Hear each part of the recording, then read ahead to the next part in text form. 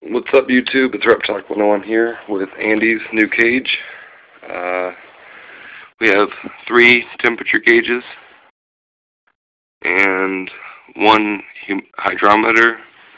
Its hot side is 80 degrees. Down there is 75. In the middle we have the hydrometer at 50% humidity. Over here we have the cold side, and it is at 70 degrees. We have a water heater right there and a pump to make the water fall. I thought it looked cool, so I was like, yeah, let's do this. A lot of plants to kind of make it, kind of fill it up so it doesn't look too open to him. Just a lot of open area, and I don't want to stress him out too much. So we got all these plants and all this really cool looking stuff right here. So to make him, feel like he's in a jungle. It's really hot and humid in there, so I'm sure he loves it. Me, I wouldn't be too happy in there. It's too much heat and too much humidity. But let's move this a little bit. Let's open this cage up and we'll go inside. You can see it's a really, really big cage. I mean, just look at the size of that lid. So there's Andy. Andy's down there chilling. You can't really see him. But he's over there hanging out. I want to move this one, kind of drape it in the middle like this. We've got a lot of plants in there, and a lot of little obstacles. I'm not putting a hide in there because I'm not using heat pads except for this one on the side. So I put this little tunnel log right there with a bunch of plants around it, and put some plants right here. That's a lot of plants.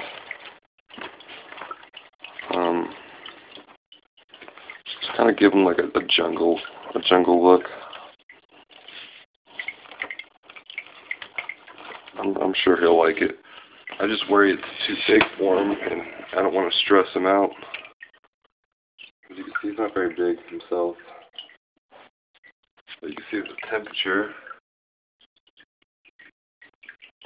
I mean, it's nice and hot, and the water stays about 78 degrees with the heater itself. I don't know if you get electrocuted by stuff like this, so I'm like, don't want to touch that. But there's his water heater. Put that right there. It's got a little stick you can climb on. And, try to make the hose blend in so you don't see it, so it doesn't stick out. It's got a lot of crap in here. I need to clean that. I just cleaned this. It's like fresh water. But his cage is huge. It's ridiculous how big it is. And there's Andy. He's a decent size, but I don't know if he's big enough for this cage. But I guess we'll have to see if he decides he wants to eat or not. So I'm going to give him a week in here, 2 weeks, without interacting with him, just to let him sit back and relax and be comfortable. I mean, this cage is heavy with all the stuff in it right now. It is heavy. This thing is a pain in the ass to slide around. But yeah, this is the new cage, new terrarium. Trying to make it look like a jungle.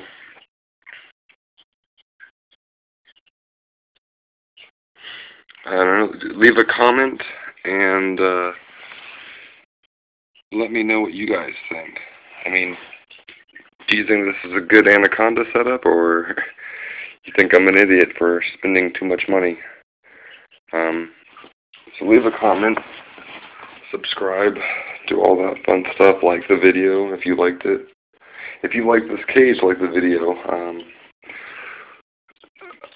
I always like those.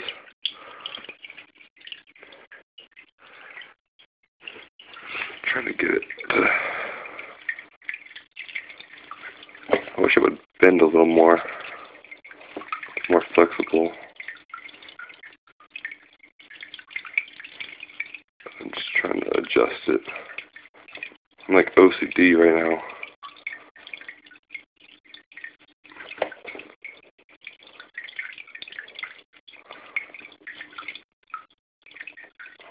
This cage took quite a bit of time to put together. Bought it from a guy that he built it himself. I'm not very good with building stuff, but he built this himself, and I mean, I think it looks really good. Just because something looks good doesn't mean it's good for the snake. So I'm wanting to see what other people think. But I mean, I really love the waterfall. It's amazing. It's probably my favorite thing inside here. But I mean, it's solid, and I'm hoping he really likes it. I mean, he's got a huge water to swim around in. I mean, just a lot of stuff to climb on. It's funny how the camera adjusts. We go from like all weird lighting to bam. There's Andy. So leave a comment. Let me know what you guys think. Give me ideas of what else I can add to this. And tell me what you guys think. All that. I really need to know that stuff. So just let me know. If you haven't subscribed, go ahead and do that, please. And just like the video. Thanks for watching.